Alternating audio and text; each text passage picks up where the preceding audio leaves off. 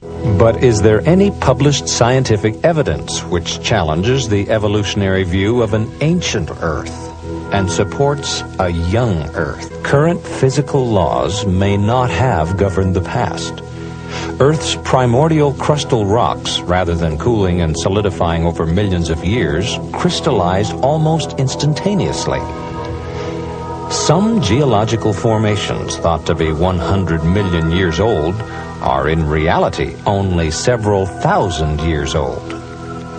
Grant these propositions and any researcher will tell you the entire structure of the historical natural sciences would dissolve into formlessness.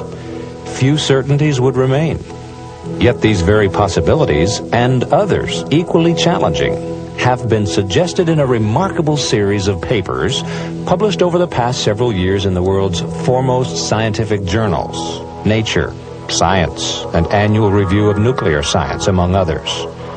From Research Communications Network, Breakthrough Report 1977.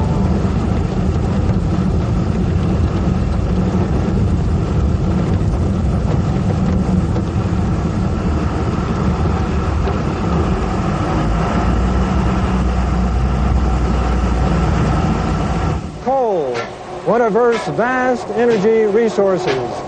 Before we can answer the question as to the age of coal and the time of its formation, we need to ask the question, where did coal come from? Here in this coal mine in Price, Utah, we have the answer. Here is a log almost completely turned to coal. There are thousands of such logs in this mine and in other mines here in the Price area. This fact tells us that given the right conditions of pressure and temperature and water and time, that wood and other vegetation will turn to coal. The question is, how long did it take for that to happen? To answer this question, we need to look at coalified wood specimens from uranium mines instead of coalified wood, like this log, from one of the coal mines here in the Price, Utah area. This coalified wood specimen comes from La Salle, Utah, a uranium mine. Its presumed geologic age is around 140 million years. This specimen of coalified wood comes from a uranium mine in the Temple Mountain area here in Utah. Its presumed age is also 140 million years. But look how closely this specimen resembles this other piece of wood. They're nearly identical. It's interesting to note that this other piece of wood was derived from a fresh piece of wood like this, just a few weeks ago. This close similarity raises an important question. Is it really true that this piece of coalified wood from La Salle, Utah, and this piece of coalified wood from Temple Mountain, Utah, are really 140 million years older than this piece of wood, which David and I recently obtained in some of our experiments? Not really. Locked in these and other coalified wood specimens from uranium mines is some remarkable evidence that tells quite a different story. To see that evidence requires that the coalified wood specimens be mounted in epoxy, thinly sliced, then placed on glass slides for observation under the microscope. Under the microscope can be seen discolorations produced by radioactive particles ejected from tiny centers. Some are circular, others are elliptical, as can be seen in these photographs. These circular and elliptical halos required a special sequence of events to form, so special in fact that they completely overthrow the idea of an ancient age of coal, pointing instead to coal's recent formation, geologically speaking. In 1976, I published my results of the studies on these logs in the October 15, 1976 issue of Science. Here's what I said in this report.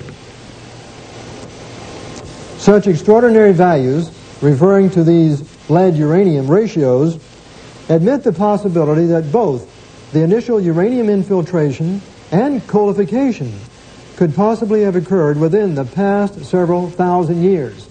In other words, I was suggesting that coal could form very rapidly, geologically speaking. It contradicted the conventional way in which people have thought about the formation of coal. What was the reaction of the scientific community to this new data? I received a letter from Professor Raphael Kazman of Louisiana State University several months later, January 27, 1977. Dear Dr. Gentry, I have been patiently scanning the letters section of Science since the publication by you and your colleagues of your findings on radio halos. The silence is deafening. I think it can be interpreted as stunned silence. Your results will not greatly trouble the engineer, but the impact on the science of geology in possibly changing the accepted views as to the duration of geologic time be felt for many years.